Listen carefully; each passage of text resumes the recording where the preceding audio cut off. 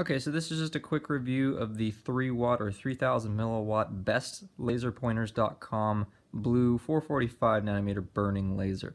This is exactly what I got here in the mail, just like this, just straight out of a cardboard box. Pretty damn good, I honestly have to say, for shipping. It protects it very well. And inside there you have the laser, a bunch of Starbit attachments, 2 batteries, a pair of safety goggles, and a charger. So this is not going to be a long review, but I'll talk really quickly about some very important aspects of this laser. Number 1, so it supplies the Ultrafire LC16340. These are 1200 milliamp hours at 3.7 volts.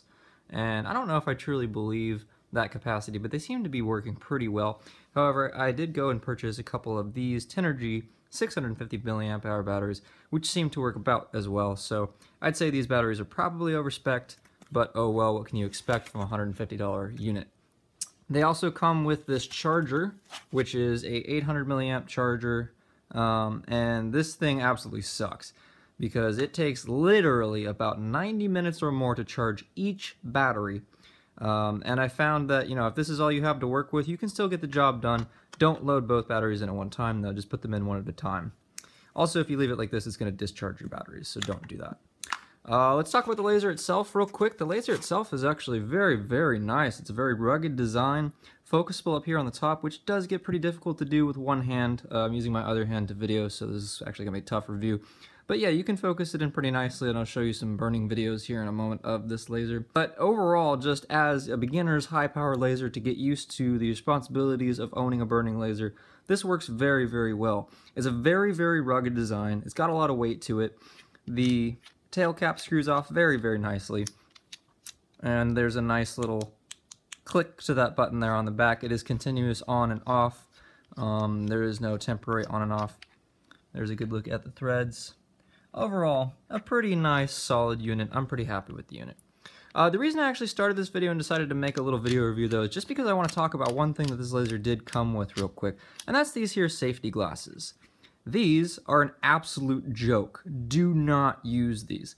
I decided to do a quick test with these, where I set them down and I shone the laser right through there, expecting to maybe see a beam or a dot on the other side of the glasses, proving that they were not actually OD4+. More like OD0, because the laser literally melted some holes in there, as you can see there, in about less than 2 seconds. It was virtually instantaneous. It takes longer for this laser to cut through paper, white paper, than it does to pierce right through these glasses. So for any of you who ever buy this laser, if you're looking for an entry-level blue laser, it does produce a nice solid beam. It's a nice overall, you know, kit for $150. It is worth the money, I'd say. But do not muck around with these glasses. Get yourself a nice Eagle pair and save your eyes, because you only get one of those. Okay, electrical tape hanging under its own weight burn test. Or cut test, I should say.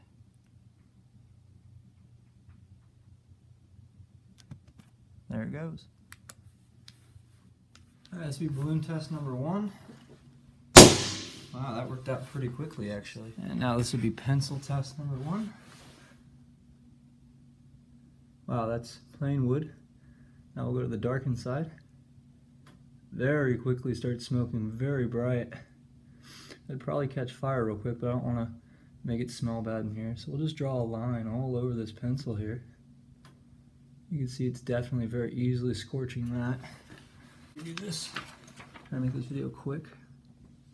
There we go, right about there. I'll wait, and okay, paper is smoking a little bit. We'll drag this over and cut ourselves a nice line, and look at that, cutting a very nice line in the paper.